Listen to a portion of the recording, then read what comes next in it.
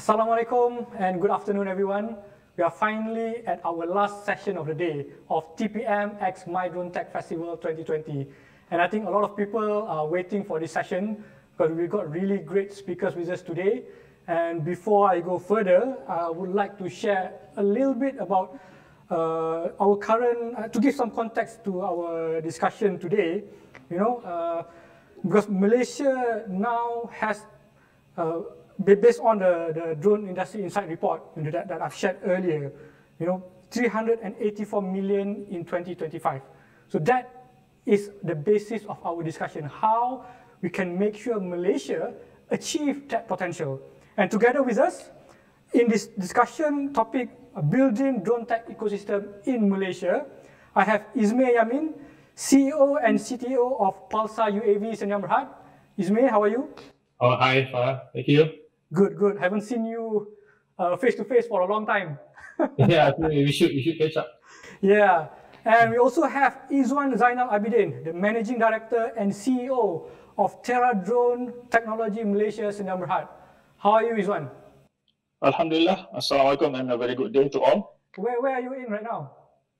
In our office, TPM. All right. So they are coming in live from TPM, and we are here live from Diamond Mall, USJ, STEM for All Maker Space in USJ. And together with me, the President of MUDAS, Dato, Brigadier General Besar Haji Muhammad Nazri bin Dashah. How are you, Dato? Assalamualaikum warahmatullahi wabarakatuh. Thank you so much for having this opportunity, these sessions. Thank you for inviting me. All right. I think let's go and dive right into the discussion and topic of the day, because I think we have more or less 30 to 40 minutes, but the discussion and topic is quite heavy. Let's see how we can drill down these two gentlemen, because they have been building, and supporting drone companies for the past 10 to 15 years in Malaysia as well as globally. So I'm going to start with Izmir. Izmir has been building his drone company, his aerospace company in Malaysia and bringing it to a global stage. How was it building an innovative drone and technology company in Malaysia? How has it been and what has improved based on your perspective?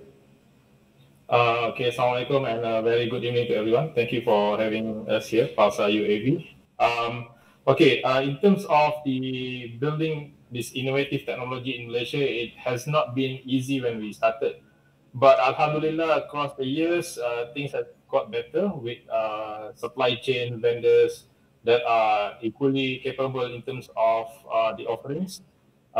So as well as the universities, the research institutions, they've been accommodating in terms of us conducting some categorization tests and validation as well. There are a lot of governmental agencies that have been supporting and understanding the nature of the technology.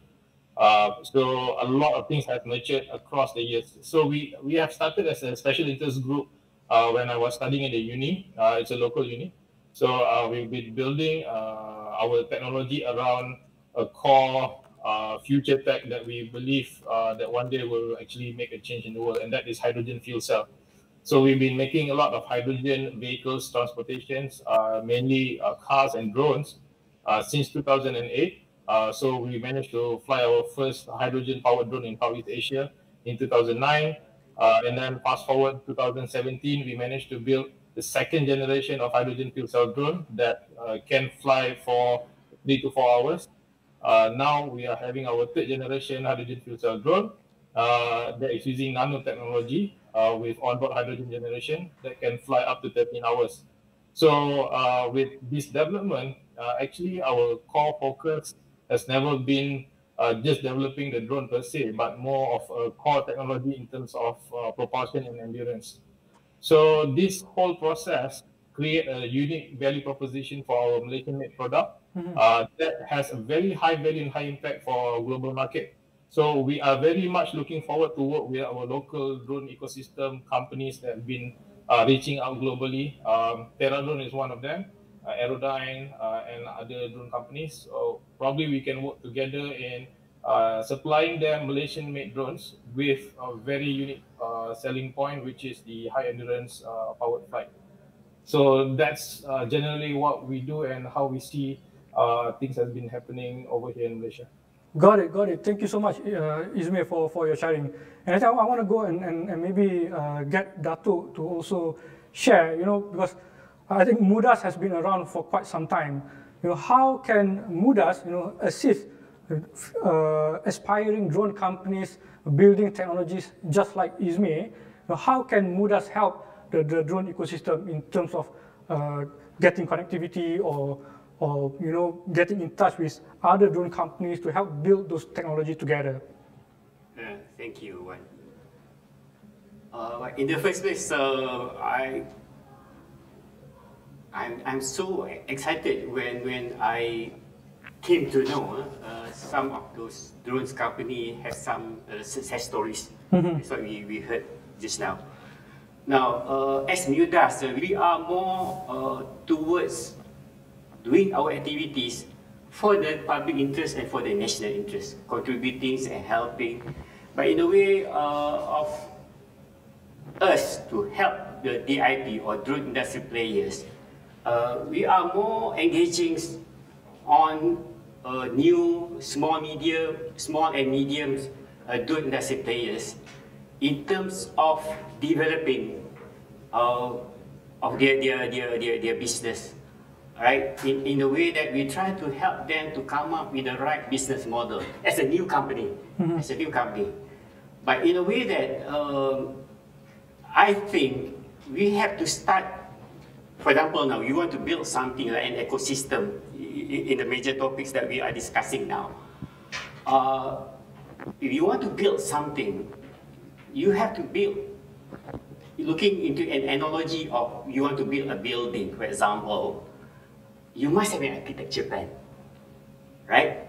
And sometimes when we look at those drone companies, they are focusing more towards something, an analogy of engineering plan, right? More on the operational perspective, procedures, right? Looking into processes and whatnot. Got it, right? But now what we are actually looking into that we should focus upon is at the strategic level. Understood. Strategic perspective. Understood.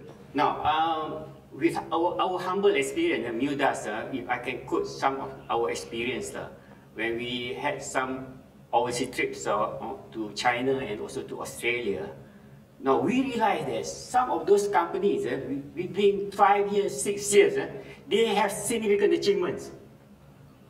Or maybe I can start looking at something which is highly established like military, because my background is military. It's just like US military. They have something like a roadmap, right? Started in 2005, end up in 2030. Now it's 2020. They got another 10 years to go, right, to establish something based on the roadmap. Got it. Right? So when we MUDAS, we had the opportunity to visit companies, CTEC company, CTEC company in Chengdu, a state-owned company. We saw a significant achievement within 5 years. For example, they have something like UTM, unmanned traffic management, where they manufacture the thing and being utilized by the whole country of China. Got it. And they manufacture the biggest VTOL in the world. Got it. You see? Okay. Right? And then when we went to Australia in Gold Coast, we saw a company known as DroneTech, who manufacture, it's not actually manufacturing, you're actually employing of DJI drones, re-engineer of DJI drones, innovate the things, and they use the drone for the purpose of surveillance during the Commonwealth Games in 2018. Got it. Which was held in Gold Coast. Got it. No, the thing is this, by having a plan that stimulate all those processes, that you have an overview, a clear insight on the way forward of developing drones. Okay, so I'm going to stop you there for a while. I think we will have further discussion on that. But maybe on top of that, I would like to mention to everyone who is listening today, so those kind of programs, framework, initiative, so those are the kind of things that agencies like us might, for example, Futurize, TPM, Magic, So one of the reasons we are trying to get everyone together, to come together, from various association, industry players, universities, industry partners, is to actually help us to come up with certain recommendations to be able for us to come up with, and then further push that into up to a certain platform which is currently available, and hopefully the government would take that consideration seriously, because it is not just a recommendation by a certain specific groups. So this recommendation would be something that is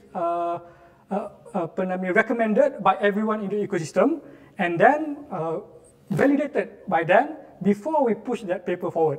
And I want to go to Izwan. So because I want to test and see whatever that we're building here, to see if this actually meets international standard. Because Izwan have been traveling all over the world and doing business in terms of drone technology and a lot of other things. And when you build and bring Terra drone as a partner in Malaysia, what is your plan, and how do you think you want to add value to the ecosystem and get them to think global? Izwan? Yeah, thank you, Farhan, for the floor. First of all, before I go into the question that you asked just now, I would like to actually register our appreciation from Terra Drone Group to TPM and MDEC for having us here today. So I believe this is the second program that we are having together. The first program being the Terra DroneTech Day back in September 9th this year, 09/09/2020. So thank you very much for TPM and MDEC for becoming our strategic partner and also co-organizers for that event. I believe it went successful. It was a success, and we managed to bring, to impart lots of knowledge about drones and our technology that we have globally, and introduce that to the client here in Malaysia. So going back to your question, Farhan, in terms of the global experience and so on, Alhamdulillah, on a personal note, before I go on the professional note, for the last 20 years of employment, I have the privilege of involving in drone and AI for the last 3 years, under 3 different companies. So 2 of them are well-known companies, one of them here in Malaysia, with offices all over the world. And also another company was in Singapore, and I had the privilege to work with them as well before I incorporated another company related to AI. So Terra Drone Technology Malaysia Berhad is the newest, and I can say the smallest drone company when it comes to enterprise level in Malaysia. We are the smallest and the newest. Reason being, I'm saying that because we just been incorporated this year on 24th February 2020. The majority shareholder belongs to the Terra Drone Corporation of Japan, while the remaining shareholders are under my own personal capacity. So in terms of the last 3 years that I've been in the ecosystem of drones, mainly in Europe, I was there for almost 1 year, and also recently here in Malaysia, in Europe for 1 year, and then in Singapore for almost 6 months, and now here in Malaysia. So actually, I know more about EASA and also the European standard. So coming back to your question, in terms of the global or what we have here, is it suitable and also ready to go global? To be honest, we here in Malaysia, we have the capability to go further. For example, when I brought in Terra Drone here into Malaysia, my main objectives was only 2. First, to bring the Terra Drone global technology here to Malaysia, because when I explore on their capabilities, I found out that they have lots of technology that are not available here yet in Malaysia. We are in 15 countries. We have 15 physical offices worldwide, be it in manufacturing, software houses, or even drone service provider. But in terms of penetration, we have businesses in almost 60 countries globally. So my main idea initially was to bring their technology, the Terra Drones technology, to Malaysia and promote it here to the clients and so on.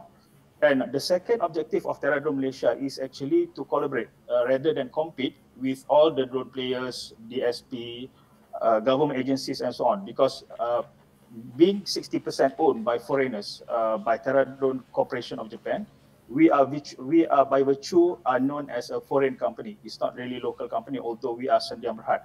So the main idea initially was to bring the technologies, global technology here to Malaysia.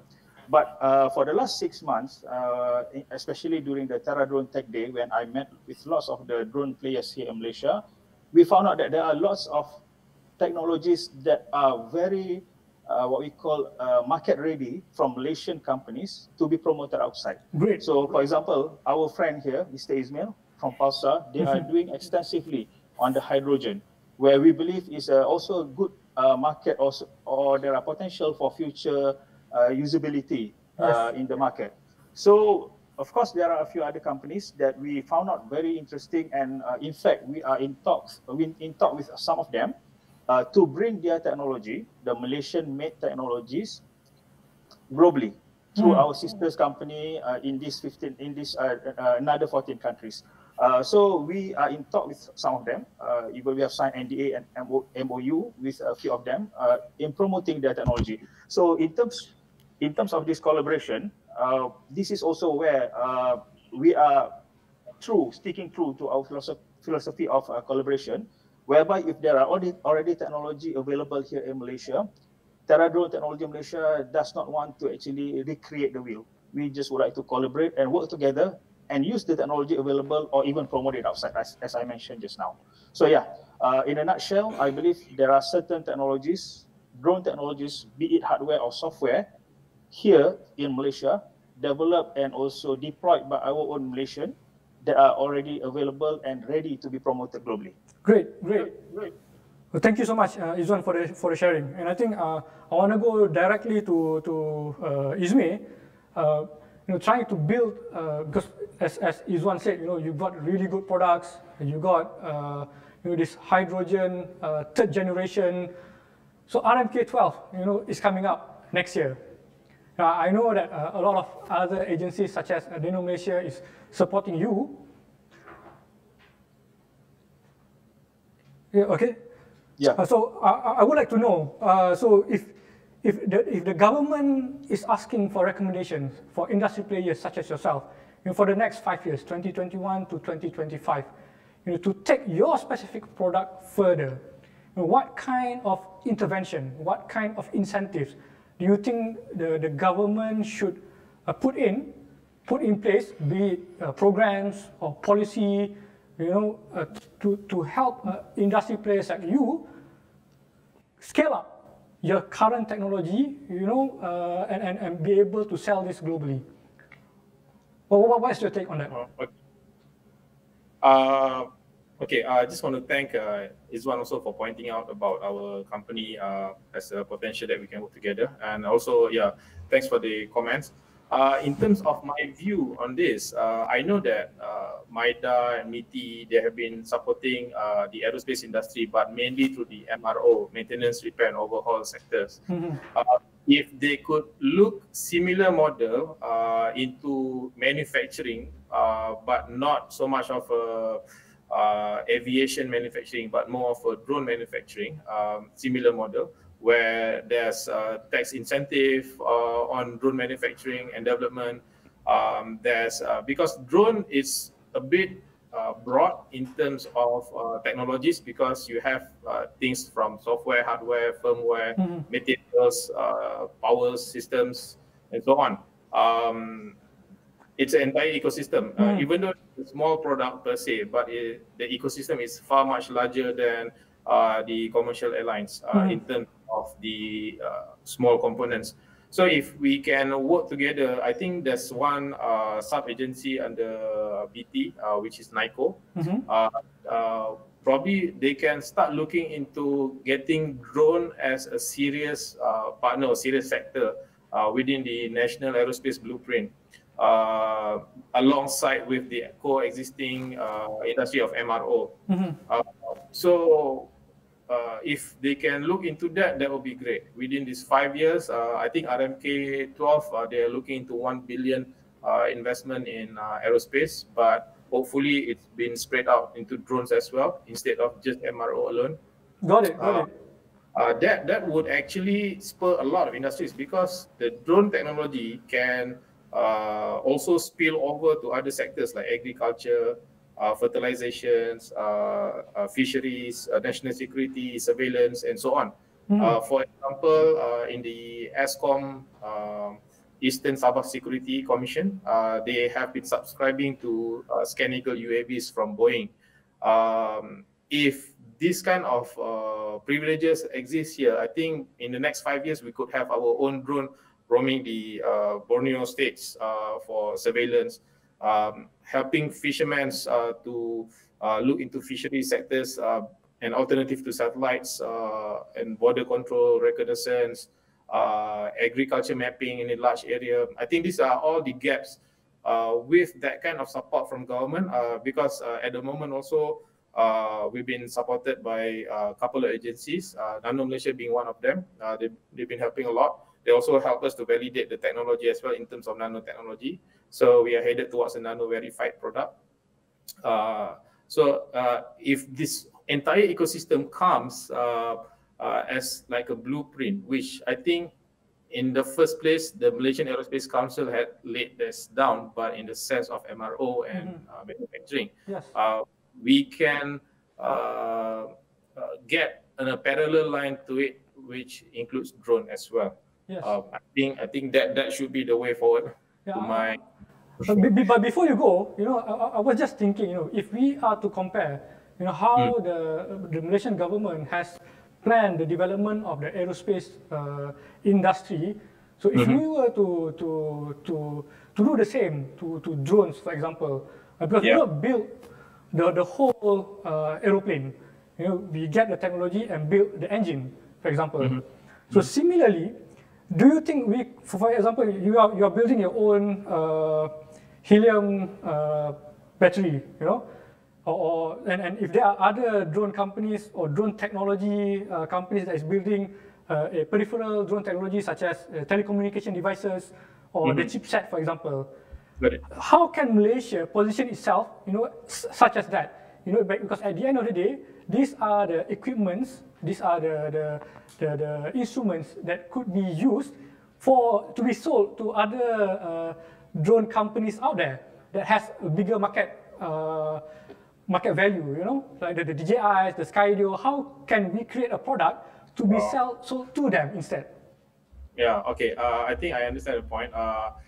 So what I think in this case, in this regards, if you want to make Malaysian-made drones, for a start, probably we will take it gradually. So we will look into core technologies that we develop and manufacture locally, while using other sub-components from overseas first, until we can get a buyer for the other components that we want to make in a spin-off, and then only we can go significantly into that. Okay, I'll give you one example.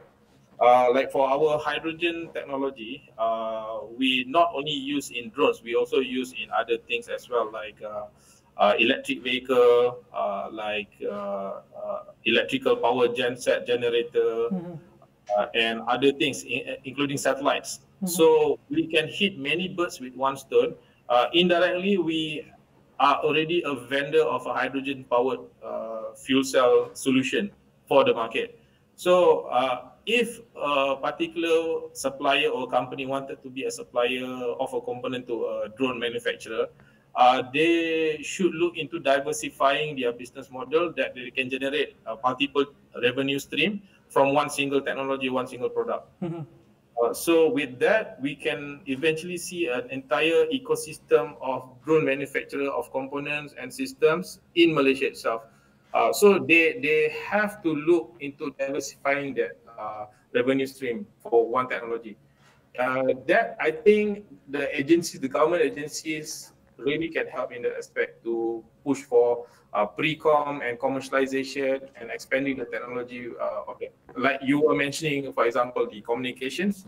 I think communications, besides drones, could also use for IoT solutions, exactly, in other sectors. So if they can specialize in that comms alone, so not just the comms per se, but whatever firmware and software goes along with the comms, itself packaged product that can cross different sectors. Same goes with, for example, composite manufacturing. I believe there's a lot of companies that work on composites, but maybe if they can find that unique selling point that will give value add for drone, for example, you can make composite structure at the same time being a structural battery. So a composite structure that acts as a battery at the same time. That can cross sectors. It can not only for drone, for other industry as well. So if they can find that unique selling point within their technology or their product, I think they can be very sustainable, not to be squashed by giants from overseas, big nations with already long track record, because we cannot afford to compete with them. So what we do is we find our niche area, niche point that is quite universal. So I think that's the take, that's the way to go. Got it, got it. Thank you so much, Izmir. I think before I go to Dato asking for MUDAS wishlist, I would like to go back to Izwan, because you said that you've been around across the globe. I would like to know, because currently we are trying to build our own drone ecosystem in Malaysia. So based on the countries that you have been to, how are the drone ecosystems there? Do they have, at this point of time, of course, we are still building. For the past 1 year, we have like over 80 companies in the ecosystem, with regulators, with funding agencies, with technology providers.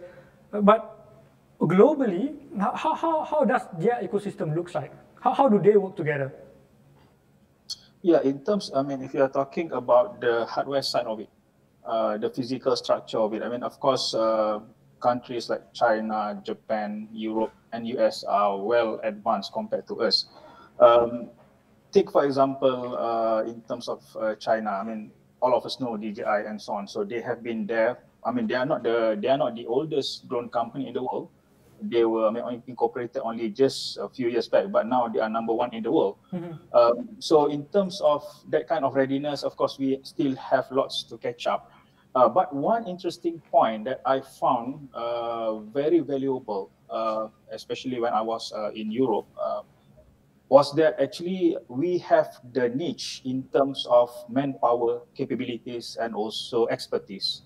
So this is where, when I was there in Europe, when I brought our Malaysian UAV pilots to perform the works in Europe, I found out that actually in most of the time, comparable, yes, no doubt about that. Our pilots are comparable to the European guys. Although, for example, we have like Cyberhawk or Sky Futures, who have been in businesses for 2008, 2005. They have been in businesses for quite some time. But our pilots are equally comparable to them. But in most of the time, actually, we are much better. So this is where I found out in terms of human capital, we have the niche compared to the European side. Of course, in terms of salary and so on, we are, again, more competitive. But now EU are more stricter when it comes to work permit and so on. So you must be coming up with proper work permit or full-time employment there. So it means that if Malaysian pilots are going to be employed there, they must be under the payroll based on the minimum or based on the standard salary. So this is where I think we should also look into exporting globally. I know for the Penjana, for example, the recent program by the government, Penjana, they are having lots of training, introduction to drones. And I know some of our friends, Aeronerv, Asia Drone IoT, and so on, are doing courses for them under this Penjana. So I believe it's a step into the right direction. We can start grooming new pilots for export. Of course, we also have lots of seasoned pilots, experienced pilots who are already there. And this is where actually we have better strength compared to other countries. But the downside of it, I'm not trying to pinpoint and point fingers to anybody.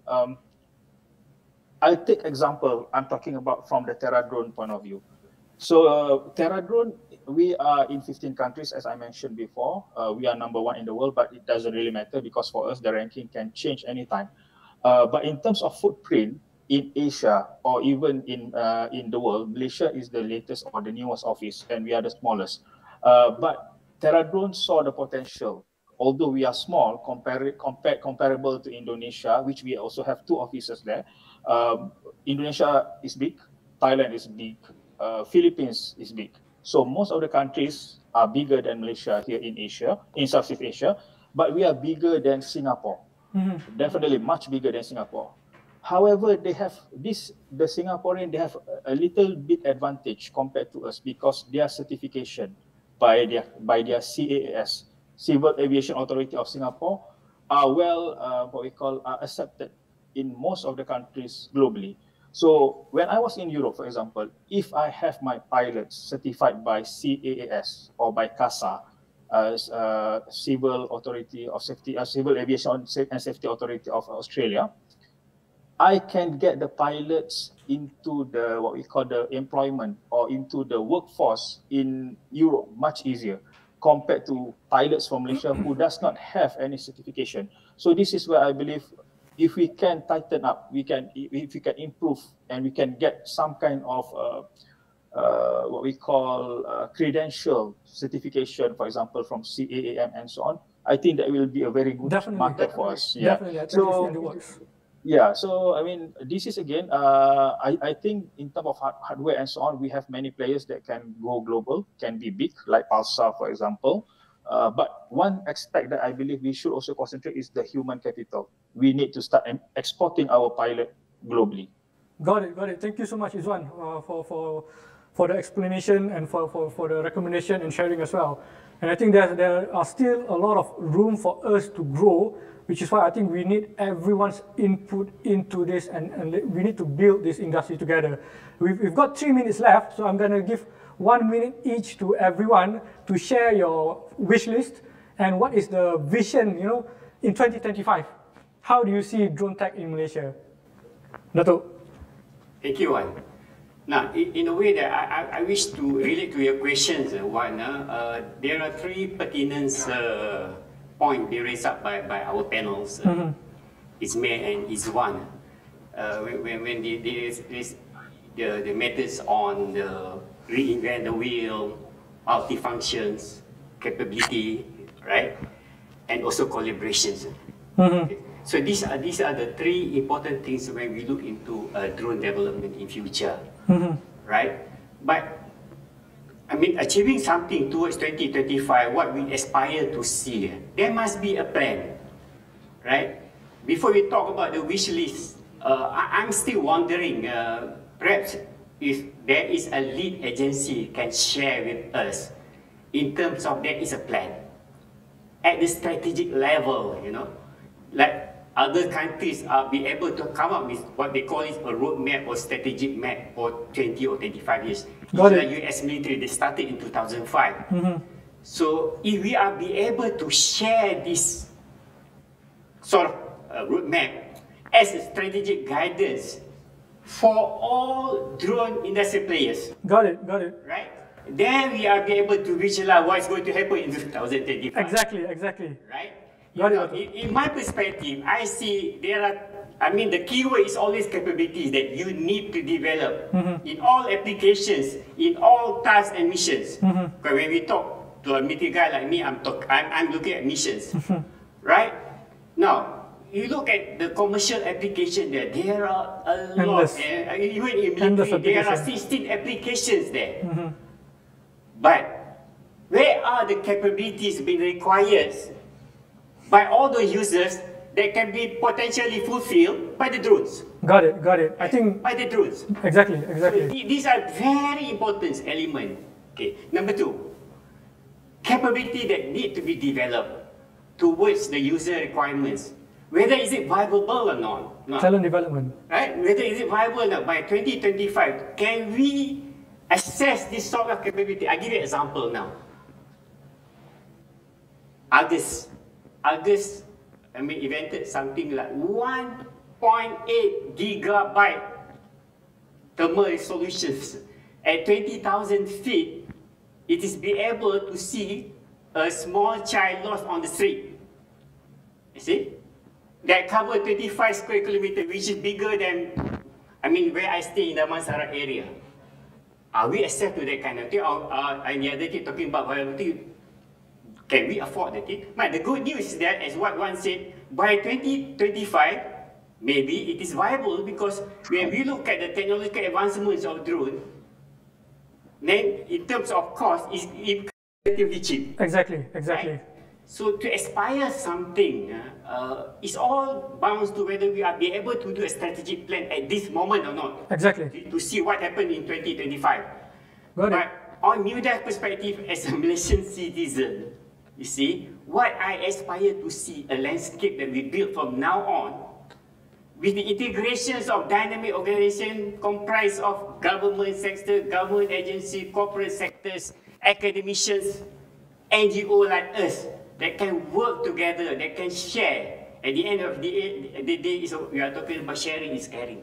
So this is the point that raised up by our panel just now, Izmir, that need to be expounded and that need to be brainstormed further. Because these are very important elements, and what you said, if you have something, share. Don't reinvent the wheel.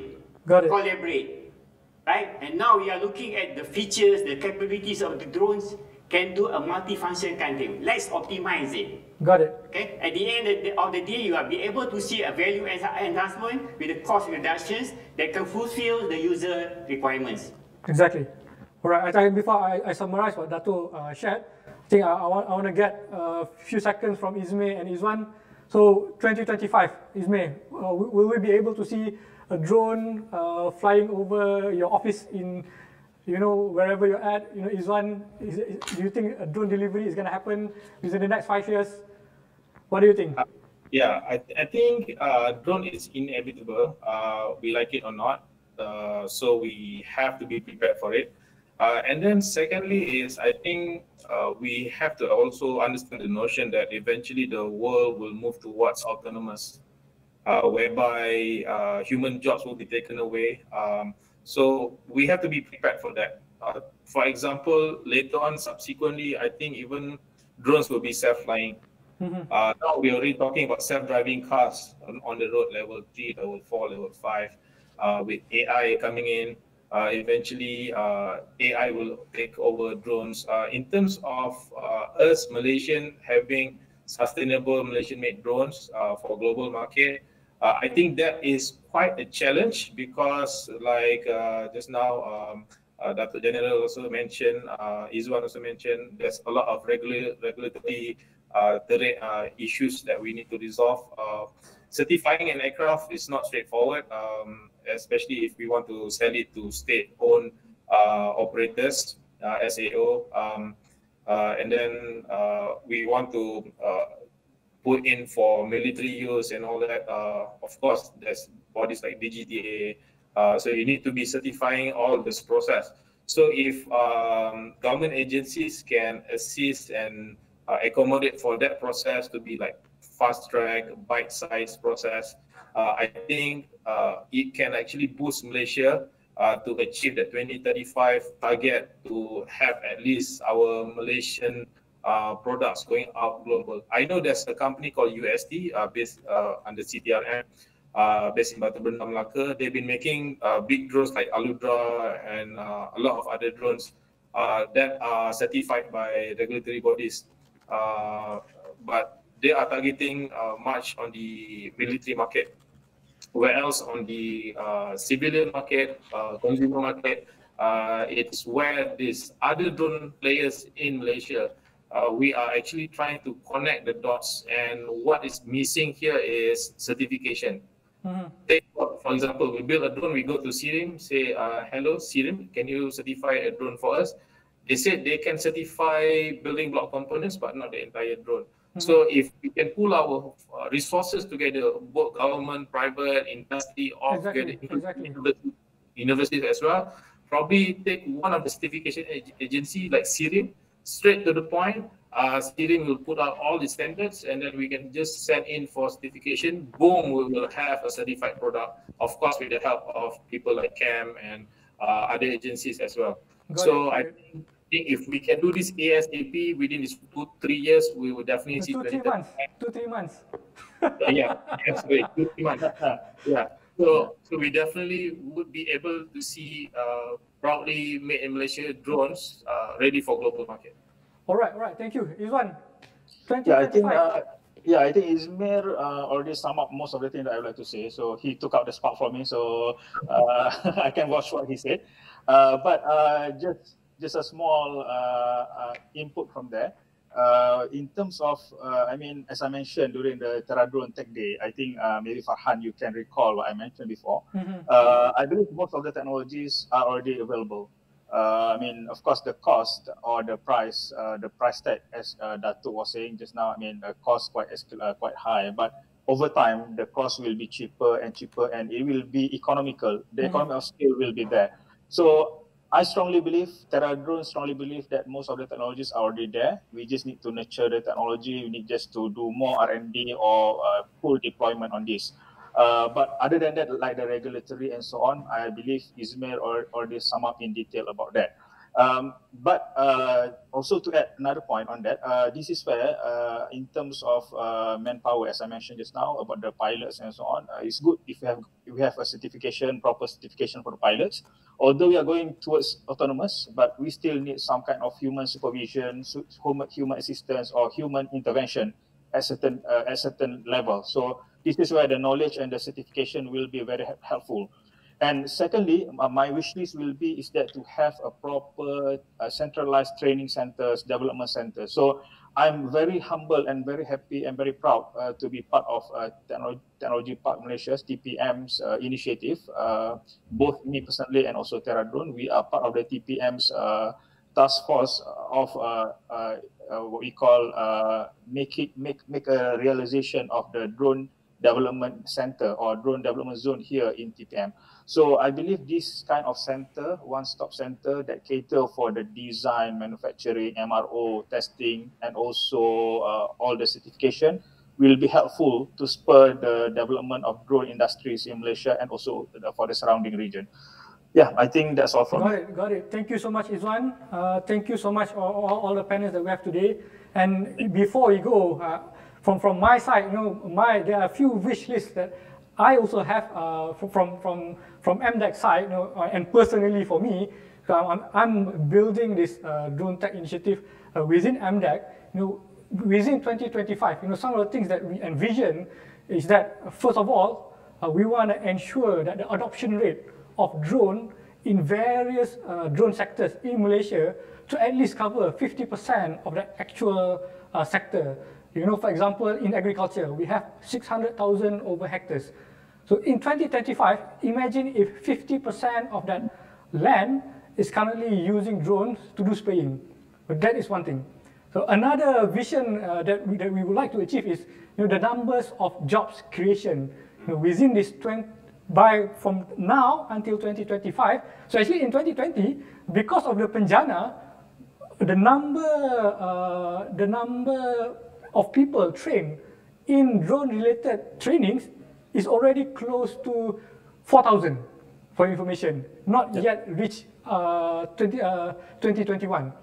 And we would like, you know, to gather all the companies, create new companies to be able to create at least 10,000 jobs locally in Malaysia within drone industry. You know, and for your information, on the 27th of November, this Friday, so we will be hosting, together with Mike, a DroneTech roundtable, which we are going to further discuss what are the recommendations from the public, from the industry players, so that we could build that proposed framework and try to highlight that, you know, up to whatever government platform that is currently available and push this agenda together. And if you have further inquiries, do drop your comments on YouTube.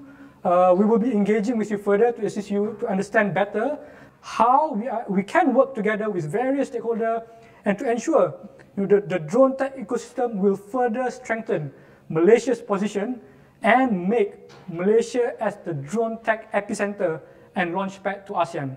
So thank you so much, Dato, Izwan, Izmir.